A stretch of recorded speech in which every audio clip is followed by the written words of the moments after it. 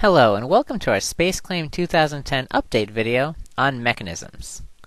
Mechanisms have been added to SpaceClaim 2010 which allow you to give motion and life to your designs.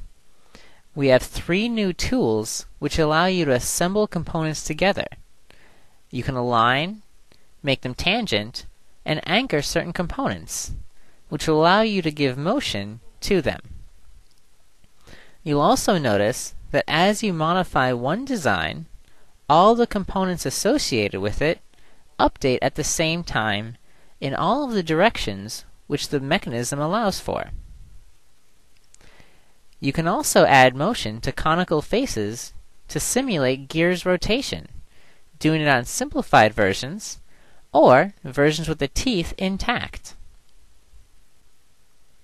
Our mechanisms in 2010 will allow you to bring new life and motion to your quick concepts, whether you're working in 3D or a 2D cross-section. Thank you very much for watching.